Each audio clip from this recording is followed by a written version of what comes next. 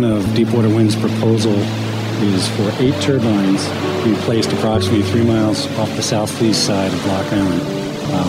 Those turbines are part of the initial demonstration project that will help establish the science and the logistical factors associated with Phase 2, which will be 100-plus turbines 15 miles offshore beyond the horizon. The fact that we could be powering this whole island with renewable resource is a goal that I personally think we should be going for, and a lot of people agree with that.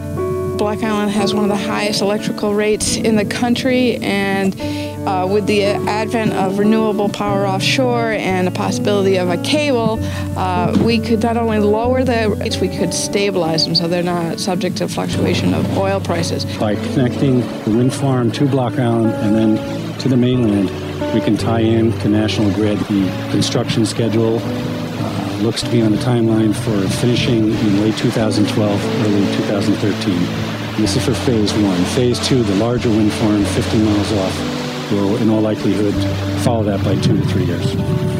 That system is designed to produce more than 3 times what we use on Block Island in peak in the summertime. The idea that we will be 100% using renewable powers, can go a long way to making the island a really sustainable place.